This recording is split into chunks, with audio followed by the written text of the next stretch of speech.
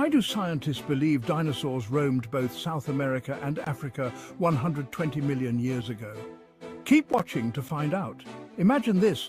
Researchers just found matching dinosaur footprints in Brazil and Cameroon. Yep, you heard that right, on opposite sides of the Atlantic Ocean. These footprints, dating back 120 million years, are like a prehistoric passport. So what's the big deal? These dino tracks give us a peek into a time when South America and Africa were connected as part of the supercontinent Gondwana. As the continents drifted apart, the South Atlantic Ocean formed, but the footprints stayed put, buried in ancient river and lake sediments. These three-toed theropod prints, and possibly some from sauropods or ornithischians, were found in geological formations called half-graben basins.